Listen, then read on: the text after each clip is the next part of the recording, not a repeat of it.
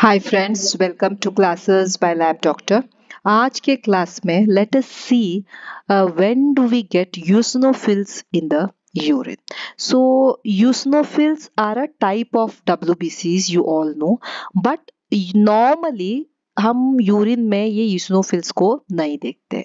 अगर आपको eosinophil urine में मिलता है तो मोस्ट प्रोबेबली ये कुछ एलर्जिक रिएक्शंस के वजह से हो सकता है, या कोई मेडिसिन या ड्रग्स के वजह से हो सकता है, इंटरस्टिशियल नेफ्राइटिस के वजह से हो सकता है। And the sensitivity of this urinary eosinophils for the diagnosis of interstitial nephritis is around 60%. So this is a eosinophil, and as I've told you that usually we do not see it. On a wet preparation, it is little difficult to identify a eosinophils, and only the supravital stains, yeah, right stains, etc., they will help us to identify this eosinophil. So this is a eosinophil, this is a bilobated nuclei, and these are the eosinophilic granules. So this is a eosinophil in the urine sediment, and here also you can see the granules which are pinkish in color. So I have told you that eosinophils can be seen in many conditions, like in case of drug-induced interstitial nephritis or hypersensitivity. For certain drugs like penicillin हो या उसके derivatives हो, उसको अगर kidney में there is nephritis, there is interstitium में अगर inflammation है, then we expect to see some eosinophils.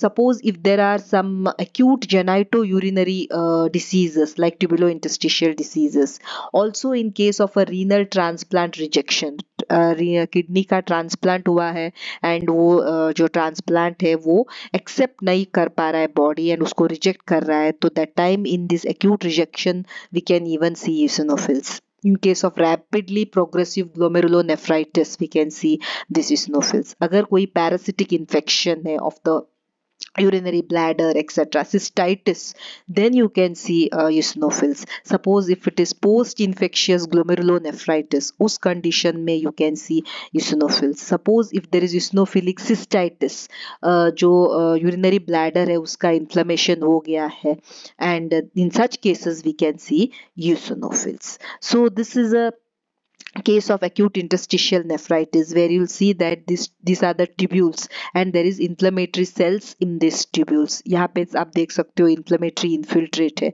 So the whole interstitium is full of inflammatory infiltrate. Interstitium is the area between the tubules. So tubules के बीच में जो area है वहाँ पे आप ये inflammatory cells को देख सकते हो. And here you can see the eosinophils also. You can see the pinkish granules. So these eosinophils are seen plenty in case of interstitial nephritis. You can also see the neutrophils in the peritubular capillaries. जो capillaries है उसके पास you can see those neutrophils. So this is a case of acute interstitial nephritis, and this eosinophil can come into the urine also in cases of acute interstitial nephritis.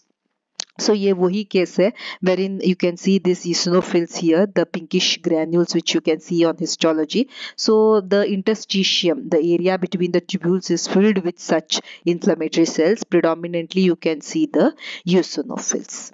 So interstitial nephritis is divided as acute and chronic interstitial nephritis.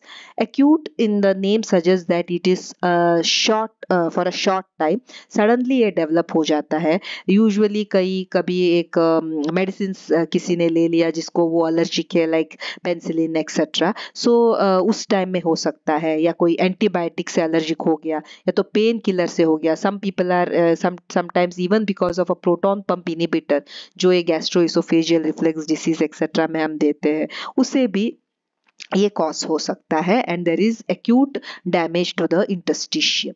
whereas in case of chronic interstitial nephritis, it is caused by it lasts very longer, it is there for a long period of time, and ये autoimmune disease से हो सकता है, या तो high blood calcium से हो सकता है, sarcoidosis से हो सकता है, some kind of a infection से ये chronic interstitial nephritis हो सकता है. So what is the procedure to see the eosinophils in the urine?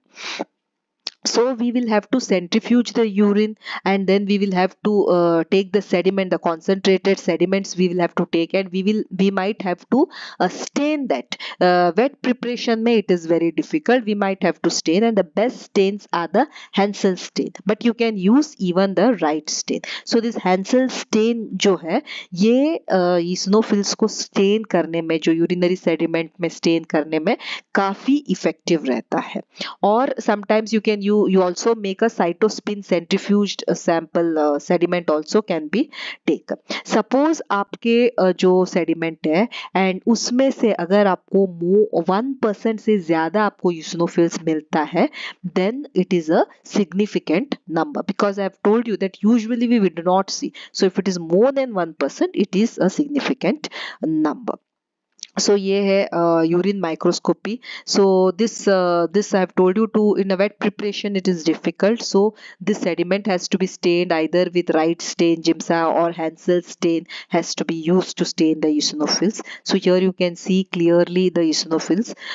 So I have told you, like in case of an acute interstitial nephritis, hypersensitivity reactions, allergic reaction, parasitic infection like schistosomiasis, etc., transplant rejection, rapidly progressive glomerulonephritis, post-infectious glomerulonephritis, cystitis, eosinophilic cystitis, etc., you will get such eosinophils in the urine. Also remember, though lymphocytes and monocytes also, they are very difficult to see on the normal sediment, and we need special staining to verify them. But in cases of acute allergic interstitial nephritis, graft rejection, etc., we can sometimes see a lymphocytes as well as the monocytes. So these are the WBCs which we see in the urine sediment. So when we say WBCs in the urine report, we usually mean the polymorpho-neutrophils. So leukocyte esterase and all, we mean the neutrophils, because those are the ones which have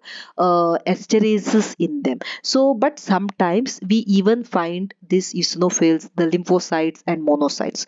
Though it is थोड़ा difficult है ये eosinophils को identify करना, lymphocytes को identify करना, monocytes को identify करना, but आपको पता होना चाहिए कि जो मैंने कंडीशंस आपको बोला है, acute interstitial nephritis, hypersensitivity etcetera, there are chances that you might find these cells in the sediment. Though हमको we might require special stains etc. to stain it, but then this has to be correlated also. And if you are seeing a patient with acute interstitial nephritis or a rejection transplant rejection patient है, and उसके urine में अगर आपको एक भी eosinophil से ज़्यादा मिलता है, तो it is very significant. So these all have to be correlated, and these are the other types of WBCs which we can see on the urinary sediment. Thank you so much for watching the video. Please like, share and subscribe the channel. Thank you.